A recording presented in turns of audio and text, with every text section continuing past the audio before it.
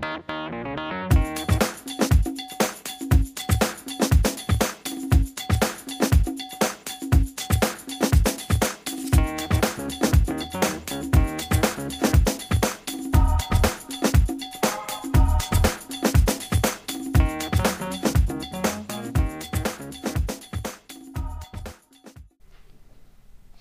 ladybug habitat.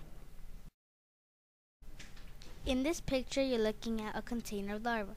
We use a lid because they sometimes crawl on the edge and they might escape. We have that hole to have some air could get in. They can breathe air through that hole. Do you see the larva on the top is trying to escape? It is good that we have to put the lid on. The ladybugs have a cotton ball because they will drown if you pour water into the container. Then, when they are young, they eat bee pollen. The squares on the bottom help measure them when we have to. Each square is the size of a centimeter. The larva is on the cotton ball because there is water on the cotton ball. The shape of the larva is a skinny oval. Ladybug larva. This is a larva. A larva is a baby ladybug. It's using its claws to help it climb. Right now you see its abdomen. His abdomen is the bottom of him, but not the very bottom, just when it looks like a triangle. It has 3 legs on each side. That means it's an insect.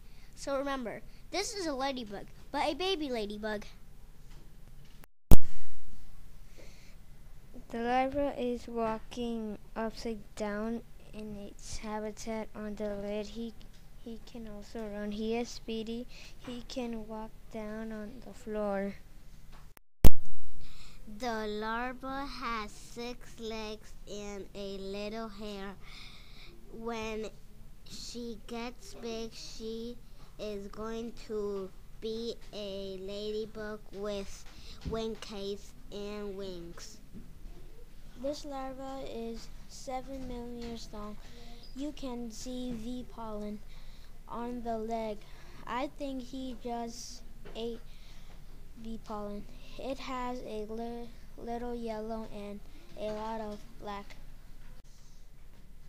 You're looking at a larva and a larva that's about to be a pupa. Both are ladybugs, but they are in different stages. One on the left, you see a larva. That's when it's a baby, and on the right, you see one becoming a pupa. A pupa is a ladybug that's about to turn into a adult, but this one just turned to a pupa, so it's not going to hatch to about 4 days. So both don't look like ladybugs, but they are. Ladybug pupa. This is a larva who is ready to turn into a pupa. It is bumpy and stuck to the wall. When it is stuck to the wall, it means it will be a pupa. This is a picture of a pupa. It has yellow spots and it's black. It has a little bit of red on its bottom. It's wrinkly and hard. This pupa is soon going to crack open and out will come a ladybug. This pupa is on the top of the lid. It can't fly because it's a pupa, but once it comes out of its pupa, then it will be able to fly because it's a ladybug and ladybugs can fly. This picture is a picture of a pupa. It is hanging on the side of a container. Soon it will wiggle out and be a grown-up ladybug. It will have black dots.